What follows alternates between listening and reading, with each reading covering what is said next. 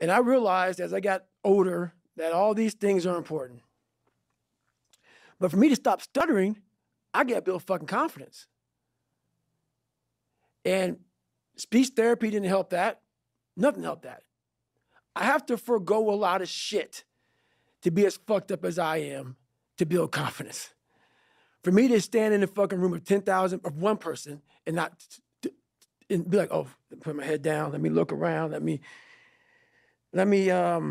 read these paragraphs first, and then before I read the paragraphs, because they're calling me next, let me just leave the room kind of stutter.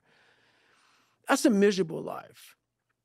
And that's one of many things I did, besides lying, besides being insecure, besides being immature, besides being fat, besides being one of the only black kids in my school. There's a lot of things I had to overcome to gain confidence. And in doing so, a lot of that had to go, a lot of it. So I became the guy that became once again misunderstood.